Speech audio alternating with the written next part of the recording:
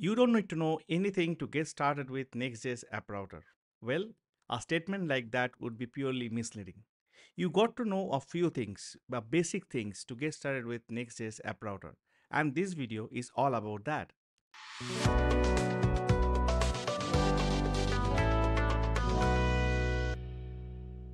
Hey developers, welcome back to your channel tapaScript, where you learn things conceptually and fundamentally.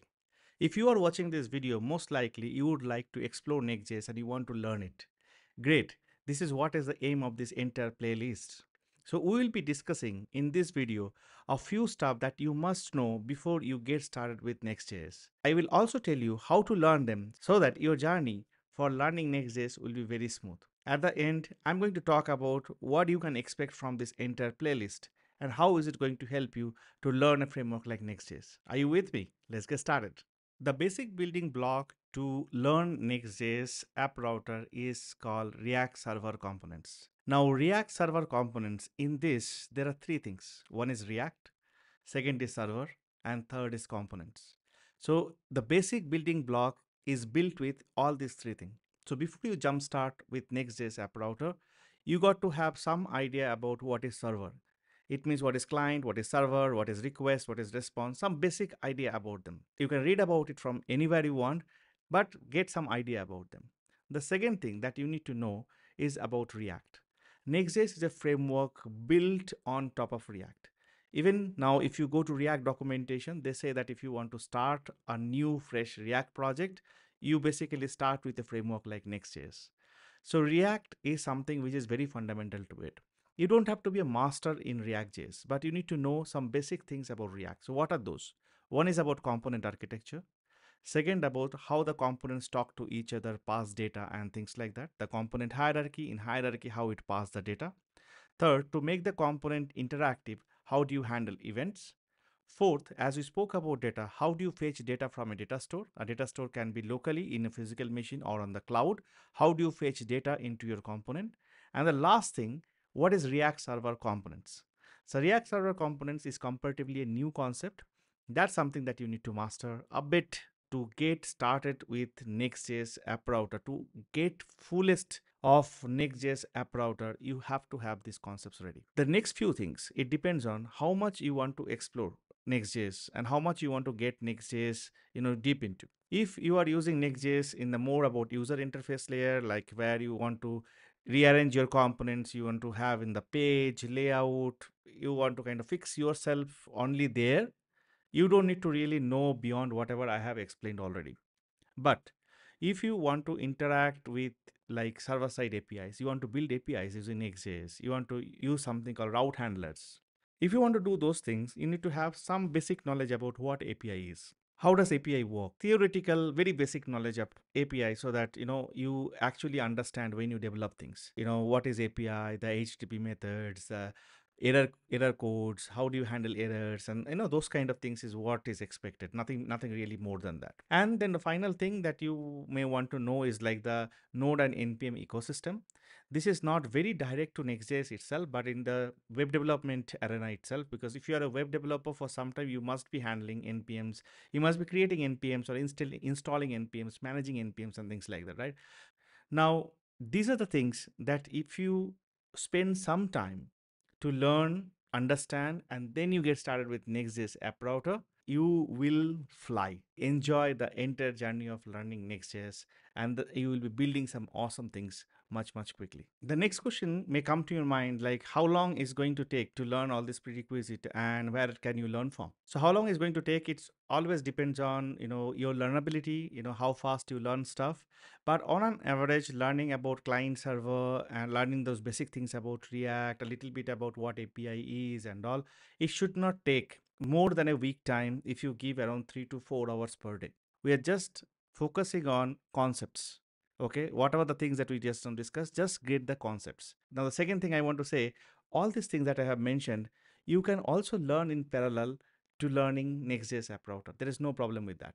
So while you are actually picking up Next.js App Router, you can learn about client server, you can learn about basic concepts of React, but it is good if you can give like 2 to 3 hours per day for a week to brush up some of these things and then get started with the Next.js App Router in a full-fledged. Now, where can you learn from? You can learn from any resources that are available online. I know there is no discrimination one versus another. If you want to look into, I have a full-fledged list of videos for teaching you React.js very fundamentally. So you can pick up those videos that I mentioned, and those links are also available in the description of this video, so you can actually get started, straight away. Right after this video, in the playlist, you will find out the video for React Server Component. So once you finish this, and you learn a little bit about React, you get started with the React Server Components video. If you already know about React, get started with the React Server Components video immediately. If you already know about React Server Components, you should get started with Next.js immediately. A majority of the people who subscribe to this channel, thanks to you, you guys are awesome. But if you have not subscribed to this channel yet, please go ahead and subscribe and make sure you give a like to this video. We are talking about a Next.js playlist, right? So I'm sure you are eager to know what are the things that we'll be covering in this particular playlist. We already got started with the first video where we are talking about what are the things you need to learn before you get started with Next.js. Up next, there is a video about React Server Components you must look into. Right after that, we are going to talk about the differentiation between Next.js App Router versus Page Router. Page Router, the older implementation of Next.js, is still relevant, so you need to know why App Router in the picture and why are we focusing on learning App Router and what is the difference of App Router and Page Router. After that, we're going to talk about Next.js folder structure, what is the optimal way you can structure your folder and files in a Next.js app. We'll be talking about pages, we'll be talking about layouts, very important concept, very important building blocks for building a Next.js application. Right after that, we're going to talk about navigations, linking the pages and all these things. We will talk about error handling, page not found, how to handle those things, custom error pages, all these amazing things. Then routing, in depth about routing, intercepting routing, the nested route, all these things that we are going to talk about. Then we'll get into data fetching, where we'll be learning about what are the different data fetching patterns that are available in Next.js. We'll also talk about caching, revalidations, all these concepts while talking about data fetching. We'll talk about how to optimize images, how to optimize fonts. We'll be talking about how to include a third-party scripts in your Next.js applications. Beside that, there are various other things like how to build a route handlers. That's where we'll be dealing with the APIs, the request, response, all these things that we'll be dealing with. We'll be building our own APIs using route handlers. It will be really awesome. Along with everything, we will also talk about three projects. We'll be building three projects down the line. One project, the first project will be very basic, where we'll be focusing on completely on the user interface building using Next.js framework. We'll be talking about components, we'll be talking about pages, layout, styling, etc. And we'll be building something cool. The second one, where we'll be taking the same app and then plug into one already existing available APIs, any APIs that is available, and we are going to kind of hook into that, and then we want to make the app live from the data fetching perspective. The third and the last project that we'll do will be a little more extensive, where we'll be starting very much from scratch. We'll be first designing the database, then we'll building the API in front of it, then be consuming those API into our Next.js component pages and layouts to make this application live. Sounds amazing, isn't it? So that's what we're going to do in this playlist. Please subscribe to this channel if you are interested in learning Next.js with me, if you are interested in mastering Next.js without any cost, completely free, without paying anything.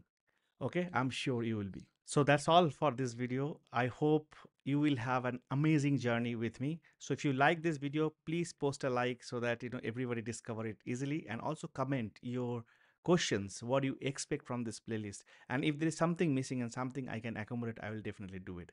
Before I go away, take love from your teacher. Thank you very much for watching this.